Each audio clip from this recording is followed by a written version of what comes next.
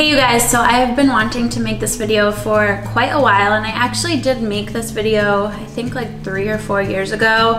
I don't even think it's up on this channel anymore, but I thought it was a good time to redo it because I have been getting questions about creatine every time I post about it pretty much on Instagram, and you guys are wondering if it's something that you should be taking, if it's safe, is it a steroid? All right, so right off the bat, it's not a steroid, and I'm going to say this probably 20 times throughout this video because it's just something that is so, it's just a big myth about creatine essentially, that people, especially women, think it's the steroid that's going to like jack them up and make them bulky, and you're going to immediately like gain all this weight the second that you take it, and that can't be farther from the truth. I think it's first important to define creatine and let you guys know what exactly it is and what it does in your body, and I'm going to keep this really simple. This is not going in depth at all. If you do want the more in-depth version or want to read more research about it, use examine.com. They're a great resource and website on any supplement, but they do have quite a bit of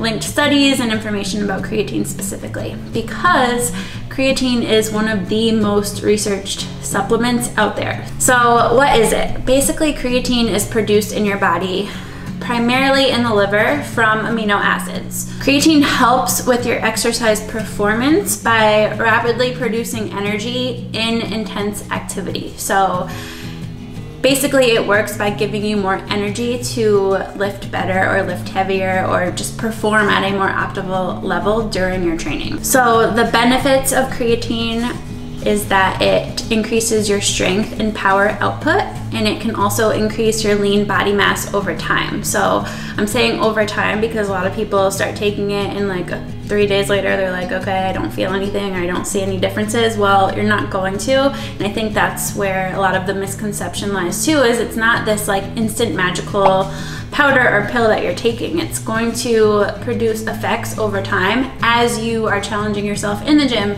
following a progressive overload based program and making sure that you are using it optimally by resistance training and lifting and pushing yourself as heavy as you can, or not as heavy as you can, but as intensely as you can, and making progress over time. So over the course of months or years, yes, it's going to impact you greatly, but it's not something that you're going to see like in the next 3 days if you start taking it. So I think that's something a lot of people don't really understand at first, and they're like, oh, well, it didn't really do anything for me. I took it for like a week or two and I'm just gonna stop. So give it time, just like anything else. This is not a magical pill or supplement. They don't exist.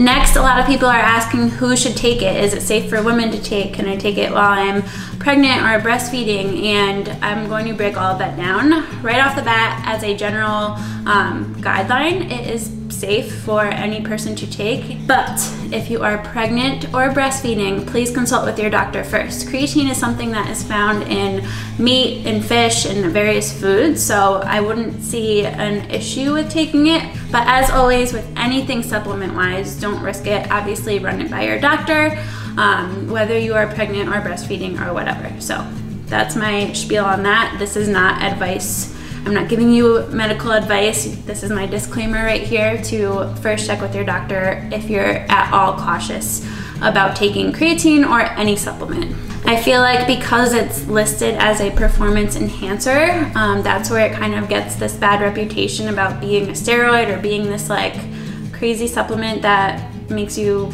bulky and huge and turn into the Incredible Hulk or something. But it's really not like that, and I think a lot of people are scared of it because of it being called a performance enhancing supplement. But like I just said, it's made in our bodies. It's not something that you should be fearful of, and if your main goals are to either gain strength or muscle mass, I highly recommend taking it just because it is one of the most researched supplements out there. So I mean, we're talking up there with protein. Like, it's just one of those things that if you have goals of gaining strength and you lift regularly, I recommend taking it. Let's talk side effects a little bit. There generally aren't that many side effects to taking creatine.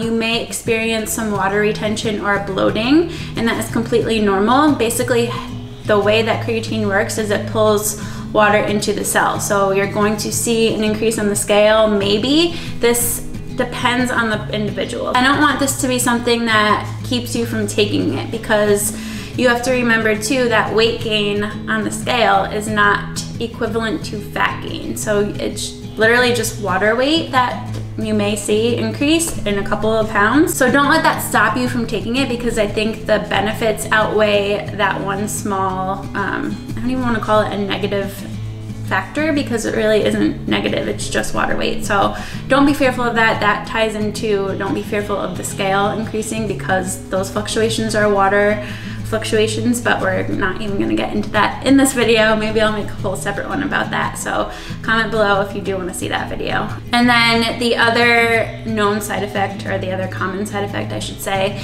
is that if you take creatine and haven't had enough water or don't drink enough water throughout your day, it can negatively impact your GI tract and negatively impact digestion a little bit. So that's just something to note. If this happens for you, or if you notice this happening, increase the amount of water that you drink each day, but also you can spread that dosage out. So you don't have to take the full 3 to 5 grams of it at one time. You can spread it out throughout your day and see if that helps any GI distress at all. Speaking of how much you should take and when you should take it, the general recommendation is anywhere from 3 to 5 grams of creatine. There has been recent research showing that 0.1 grams per kilogram of your body weight is most effective for you as an individual, but 5 grams as a general recommendation is good. And as far as when to take it, there is no like proper time to take creatine. Like you don't have to take it pre-workout or post-workout. It could be at any time throughout the day. It does not matter. And you can take it in any form. So I personally just mix mine in with, like, if I'm having a protein shake. Josh, my husband, tends to drink it with sparkling water or a seltzer. It just mixes up really well. And if you want one that mixes in with your water and doesn't get like crunchy, make sure you get micronized creatine. And that brings me into what kind of creatine should you be purchasing, or their brands that I recommend and all that. So you want to look for micronized creatine monohydrate. It doesn't have to be micronized, but if you want it to blend well, that's what I recommend. That's what I take.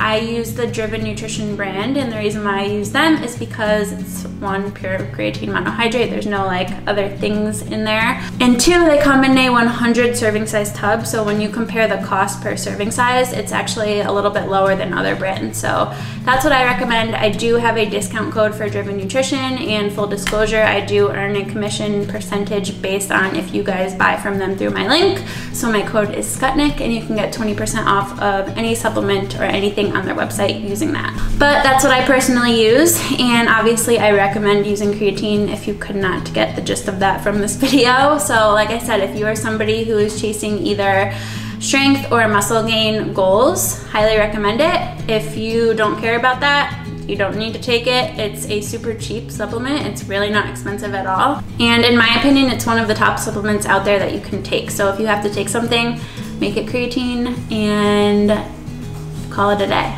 So I hope that you guys enjoyed this video. If you have any follow-up questions as far as creatine goes, or anything else that you want to ask me about supplementation, you can always leave them in the comments or reach out to me on Instagram. I will put the link for Driven Nutrition in the description if you want to grab some creatine. And happy lifting, happy gains. I will catch you in the next video. Bye.